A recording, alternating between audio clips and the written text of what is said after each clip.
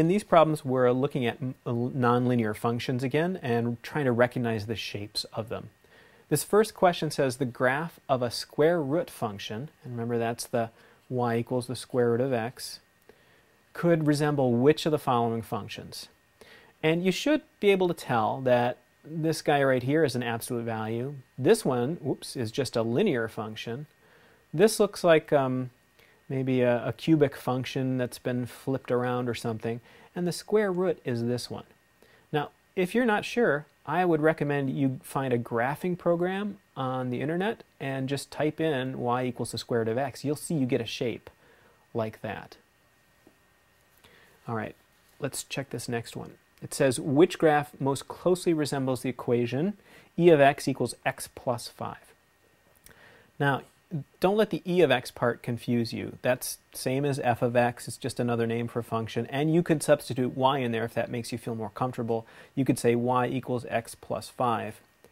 And that, you should recognize, is just a straight line. So this is a linear function, and the only one that would fit with that would be c.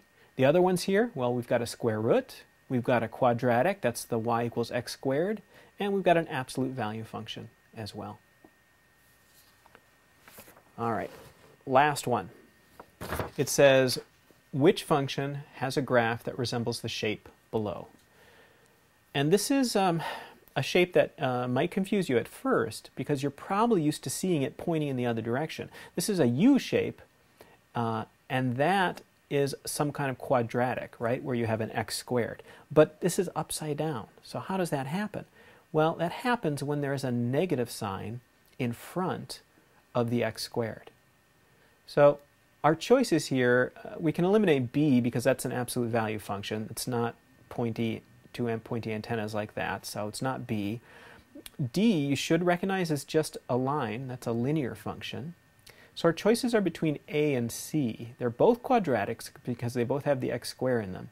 But this one, c, has the negative sign in front of the x squared, which is going to flip that u upside down. So correct answer, C. And that's a little more work with recognizing nonlinear functions.